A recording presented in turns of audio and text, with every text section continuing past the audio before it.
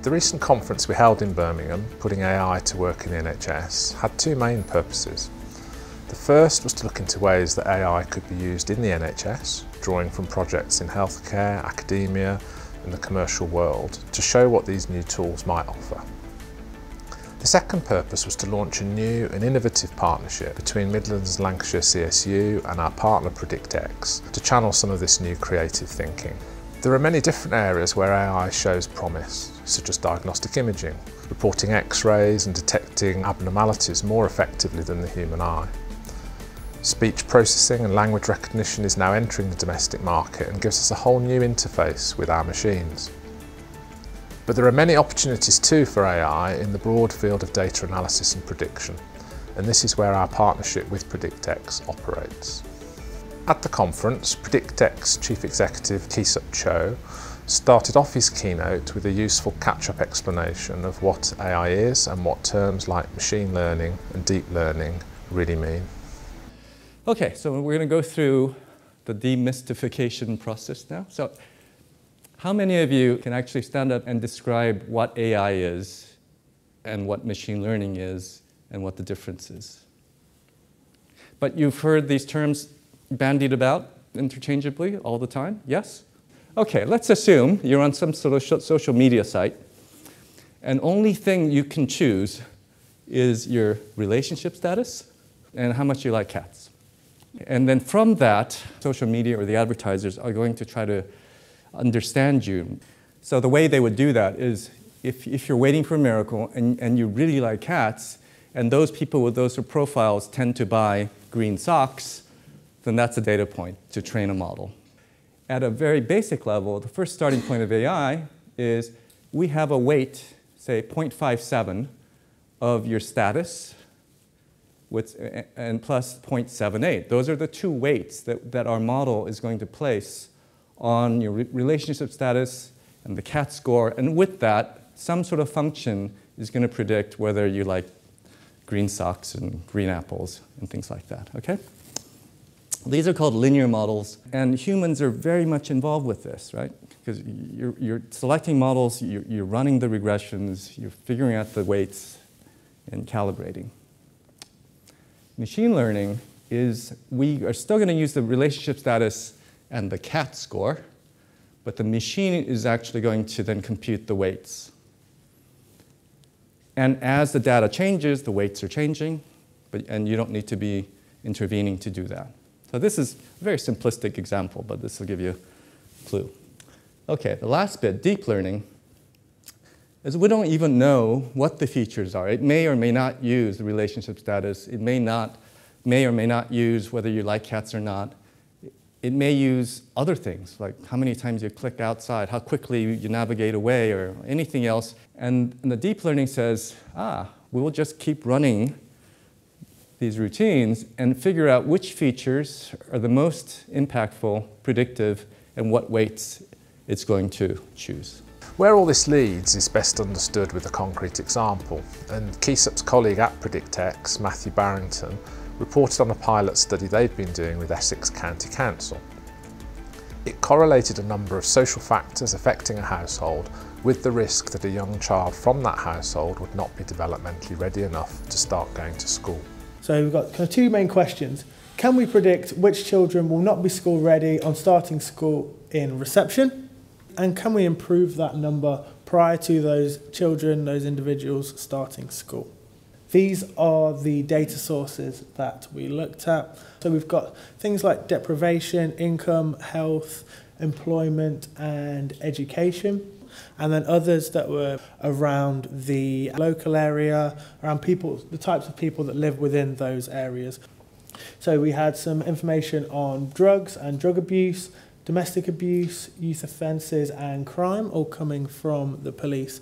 And what we needed to do was make sense of this information so we could then use it for modelling. So I've gone back to a slide Keesup used earlier, and that the Essex School Readiness Model fits kind of in the more machine learning area. Reason we didn't use a deep learning model, I think as Keesup alluded to earlier, was that yes, we might get an accurate score. So for each household we could say this individual starting school will be school ready, well, yes or no, and it would be accurate, but we don't know why. We don't know, is it because of their deprivation? Is it because they've got drugs and alcohol issues in their area? Is it because of the crime rate? We just don't know. We don't know the features that the model is then using. We found that people that are known to services are 1.5 times more likely to not be ready for school. And we're going to say the model was 75% accurate when enabling resource to be targeted on those correct communities. Lydia Drumright is from Cambridge University and is the Director of Cambridge Clinical Informatics.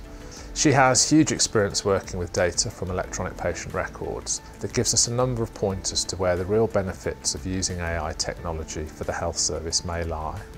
So I love pictures like this because I think this is kind of the Hollywood, and I grew up quite close to Hollywood, image of artificial intelligence in healthcare. Doctors are going to be standing there in the room and looking at people's genetic material and what have you, and that's not really the reality. And I think that's brought on this concept of, is this really real, or is this just a bunch of hype? And I think a lot of people get frustrated that way. I do too.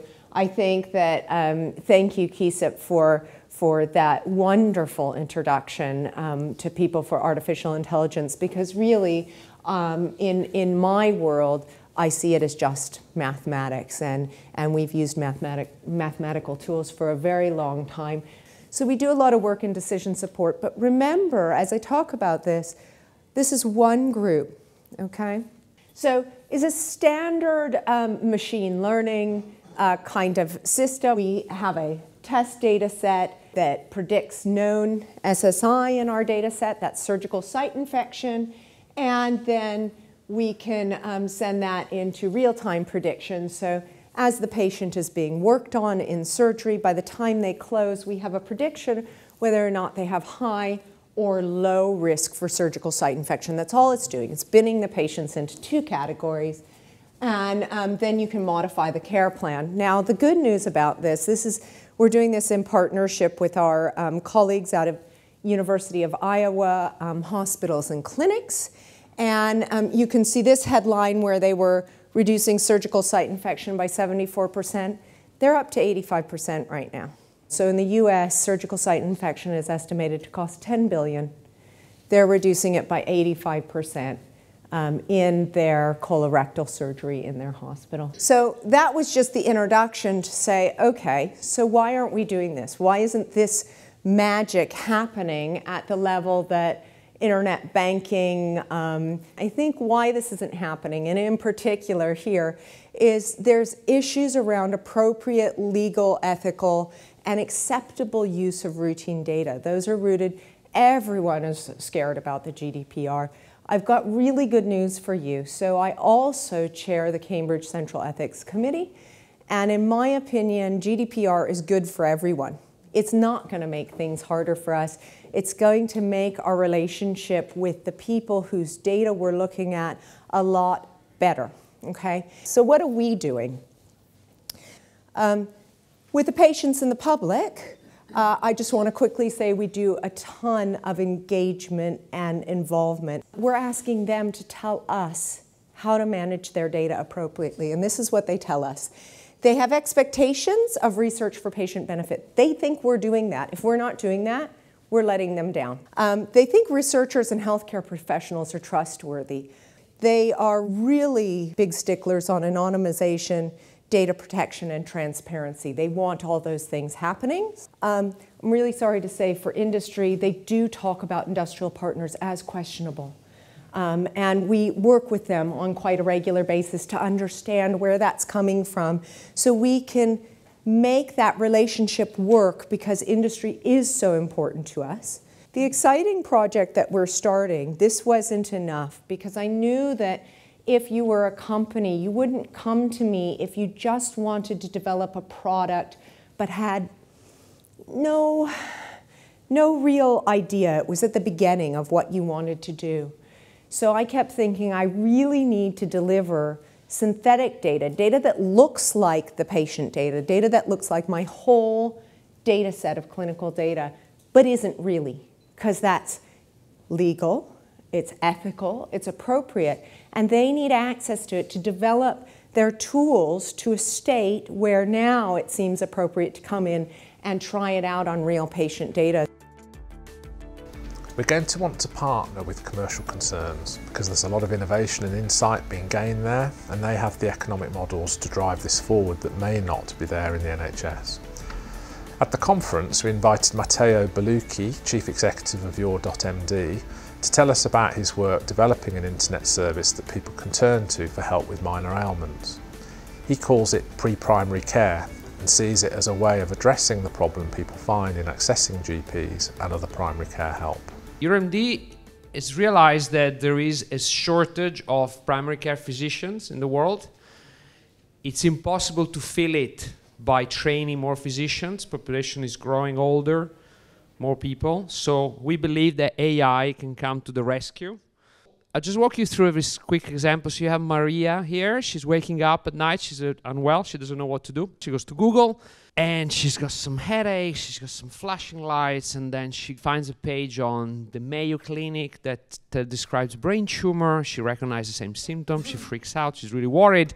So what if you could help those people with minor ailments and give them safe, actionable, trustworthy information? You can just go through this AI. The AI understands your individual probability. It gives you safe recommendation. We have a partnership with NHS Choices for the information. And then it can point you to your options. Say, you need to see a GP. Click here to find your closest GP. You can just go and buy some hay fever treatment. Just go and get it online or go to Boots. And we obviously triage everybody. So the commercial model is very similar to kind of the standard online platforms, because we believe that if we can help people understand what's wrong with them, it's a little bit like Google. If we know you got migraine, we can put you in touch with companies that have products or services that can help you with migraine. We have charities which we don't charge. We work with the NHS, which we don't charge. But for private establishments that want to sell specialist services or drugs or solutions, we just basically put them in touch with the users. AI can be used to give people information, and it can also support people who want to improve their health through a change in behaviour. Smoking is still a major cause of ill health in the UK, and increasing smoking cessation would really benefit the NHS. David Crane, Chief Executive of Smoke Free, described how he used AI to develop a smartphone app that people could use. So what we do in Smoke Free is we're focusing AI on a particular treatment area, and that is cravings. Almost all smokers who've recently quit will experience a craving, and whilst all cravings don't lead to cigarettes, all cigarettes are almost always preceded by a craving. So what we try to do is to help people find tips that work for them. And we start with the screen on the left. We ask people, if people say that they're craving, we then ask them to tell us what they're craving about, and we use natural language processing at this point. What we then do is we offer a tip for, in this case, dealing with having a craving around a morning coffee. If users like this particular tip, great. But if this tip isn't something that they think will work for them, we cycle through this process until we find a tip that the user thinks will work for them. Now this gives us 3 bits of important information. Firstly, it gives us evidence about which tips work in general, and there really isn't much scientific evidence about this yet. Secondly, because we categorise the tips, what we can do is get better at recommending tips for other cravings that this particular individual might suffer from, tips that might involve activities or distractions, for example. And thirdly, because we're grouping the individual, we're categorising them, the next time a new user comes along that sort of meets their profile, the tips that we suggest to them could be right first time, more of the time. We actually had 2 behavioural scientists on our panel at the conference, David Crane and Steve Martin. Steve is a best-selling author and Chief Executive of Influence at Work. When it comes to changing people's behaviour to improve healthcare, there are well-established ways this can be done. I work in persuasion science, influence science. Primarily we work in what we call social influence theory. This is the idea that a small handful of fundamental human characteristics influence behaviour. Okay? This is Gordon Sinclair. He ran a restaurant. And the problem was people who would phone up and book a table for dinner and then just not show up. He was able to instruct his receptionists when they took bookings to just change a couple of words in the interaction, and it led to a significant drop in the number of people that wouldn't show up to his restaurant. Here's how it worked. After confirming the reservation, they'd simply then say, by the way, if you have to change your plans, would you be willing to call us back and let us know in advance? Any idea, actually, how much the no-show phenomena costs the NHS? The most recent estimate I heard was somewhere in the order of about £800 million a year. So here's what we did. We got our receptionists in these GP surgeries to do exactly the same thing. Someone phones up for an appointment. We ask them, your appointment's next Tuesday at 2:30, sir. Is that convenient for you? Of course. Yeah. Could you just confirm the day and time of that appointment again for me? Next Tuesday. At 2:30, yeah. Yeah. Takes an extra second, doesn't cost any money. What impact does that actually have on the subsequent no-show rate in that group that are asked to repeat back the time and day of the appointment? Turns out it has a small effect. But remember, these are lots and lots of transactions. So that small effect is actually significant. It's about 3.5%. But 3.5% of an £800 million problem is 25 million quid. If someone came to you and said, I have a costless intervention that will save you 25 million quid a year, I can give it to you in 10 seconds over the phone, you'll take the call, right? We've become pretty accomplished at recognizing what we should say, how we structure a message that is most likely to capture attention and cause people to at least initially act or consider it. But it strikes me that one of the things that we've been talking about this morning is how good new technology, data science, AI is becoming at recognizing and pinpointing who should be the recipient. Why don't we just do that? After a panel discussion and a chance for our NHS delegates to consider how AI could operate in their field, the final task was to launch the new innovation partnership between Midlands and Lancashire CSU and the data analytics firm PredictX. Keesup and I explained that our objective was to look for real-world problems to which AI could be a solution, as opposed to developing blue sky applications and then hunting for a problem for them to solve. I think the health sector is already thinking of this now. It's becoming more attuned to prevention. But one of the things that it needs to embrace is a bit more of a risk-taking culture, the ability to try something at a small scale, have it succeed or fail without any real repercussions, and learn from that. In this new partnership, the CSU can bring a knowledge of the health and care territory, we can find people we can do experimental work with out in the field, and we bring extensive analytical and data management capability. PredictX brings their understanding of new technology and real-world experience of using data analysis across sectors. They are experienced too in working with academic partners, and in time we would hope to bring more members into the team. We want to be realistic about this venture. The achievement of marginal gains, we think, is a better prospect than grand transformational plans. Especially in healthcare, that's the case because there is no appetite really for very, very long-term projects. And because the technologies have come up so fast and at such an advanced state at the point today, we can do things much faster, much quicker, and adapt what's called an agile methodology.